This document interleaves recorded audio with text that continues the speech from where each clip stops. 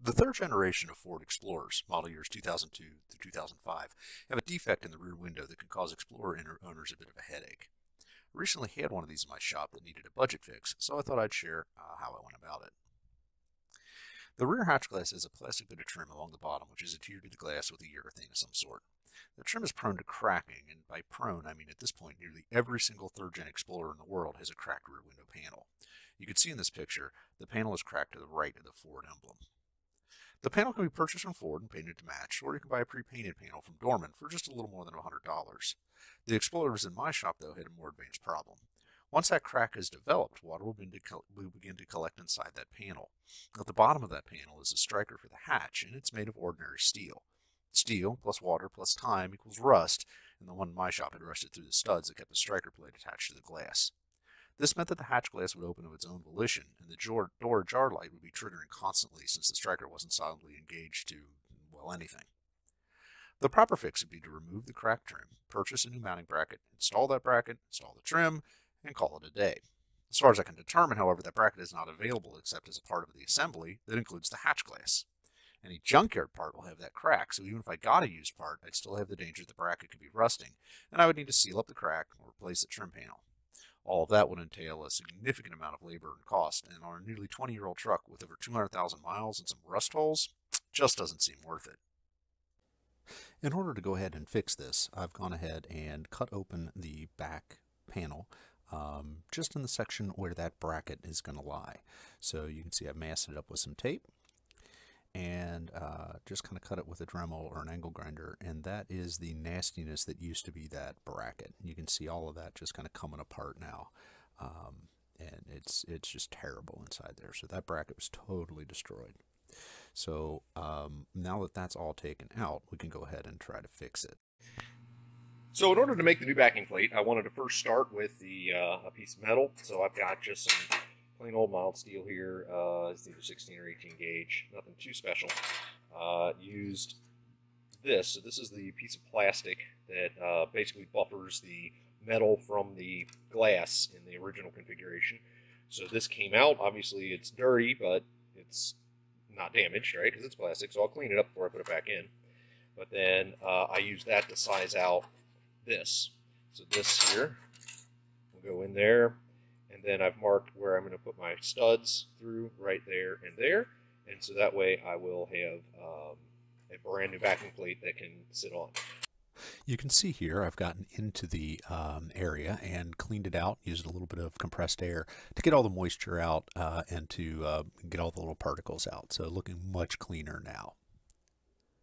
You can see here where the actual crack has developed over time. So again, this is a 2003, so it's had 18 years to go ahead and build this crack. And all along here is where the moisture's been getting in and causing that to rust out. This panel is basically beyond saving at this point. All right, so I have the bracket off the car. This little tab right there, you can see. That tab gets bent up and it'll slide off of the wiper motor. So once you have it off, you have these. So these were originally permanently attached to what is now just a pile of rust. You can see it operated like this, where that was a stud welded onto that, I assume. Hard to tell now. And then this very, very large bolt, or I'm sorry, this very, very large nut kind of kept it on there. There's one on the other side. You can see that's pretty well demolished, so we're just going to, I'm not going to try to save that. I might be able to with heat and penetrating oil and get that off, but it's really not worth the time. So basically, you just, you need a wrench to get those started, but once you get those started, that comes off, that comes apart, and now you have that. So, what we're going to do is take a little trip to the hardware store. And back from the hardware store, I have a couple M6 bolts that I got right there, a couple M6 nuts that I picked up, then a handful of fender washers, all for about $2. Went with just regular hardware, not stainless. And those fender washers are the right size on the exterior. However, they're SAE size, not metric. So they will need to have a little hole drilled in them for them to fit.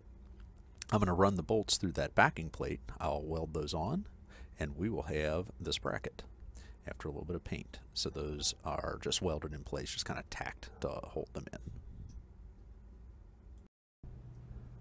Now, on the other side, it's very important that you have the order correct.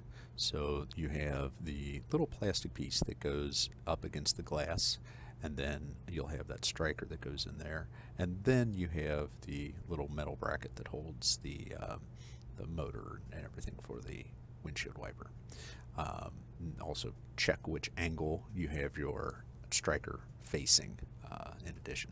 So once those are on, and be careful when you attach them, you don't want to crack the glass as you tighten those down, but once those nuts are tightened, then you can go ahead and put that plate on and then run those bolts on right there.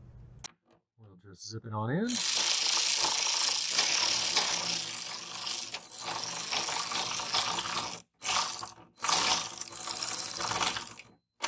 Now, with these, you want to be very careful.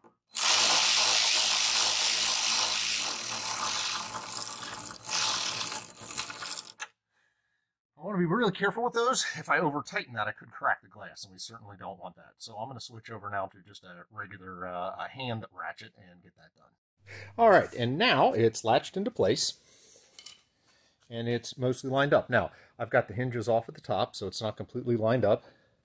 As a hint, if you're going to take and loose the hinges, you're going to want to make sure that you also take off the hatch struts as well. If you don't, it's going to fight you pretty hard. If you're having a hard time trying to close this, and it will not close, and it kind of is bouncing off the latch may have reclosed. So just come down and pop the latch with the button to open it up. If you've got this and it's like a huge gap on either this side or on this side, just a giant gap, like you could almost stick your hand in it. What you've done is you have put the pieces back together in the wrong order. So remember, you got to put your, working from the outside, you start with your plastic, and then your new striker panel. And then on the inside, you have the plastic piece, then you have the striker bracket, and then you have the bracket that holds the wiper motor and all that, and then you put your fender washers and your bolts on, your nuts on. If you do that in the wrong order, the striker will stick out too far, and this will not, it'll latch, but it'll be sticking out. It won't go deep enough, and so it will not seal correctly. And you'll spend a little bit of time trying to figure out, what have I done wrong? That's what you've done wrong. So, also, in the meantime, the other thing that I've done, and I can go ahead and take this tape off, while I was working on all of that, I got in here and kind of corrected this a little bit. I'm using, honestly, I'm just using a little construction adhesive. And I've gone in there. It's stuff I've used before for some other things. It's pretty strong. It's a DAP product. And so now I clamped this down. I clamped it by basically just leaning a piece of angle iron up against it. This is the main reason all that tape was on there. So the angle iron kind of hold that in place, kept that on there so that got glued down. Basically calls for about 4 hours to fully cure. I'm going to work with it a little bit before that. So what we're going to wind up doing, I'm going to finish this job up. I've got to get these hinges back on. No big deal. Put the struts back on, and so that this is all good. And then we're going to go ahead and fill this with some adhesive to close that up.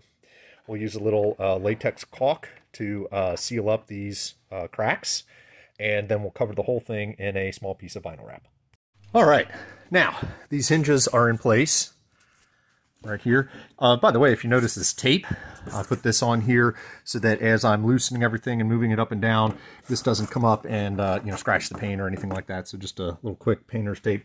Also do the same thing right here. Keeps this, if that latch were to slide down or something, it'll keep it from damaging the paint of the car. So definitely a good thing to do. But at any rate, so these are nice and solid. Those are on there real well.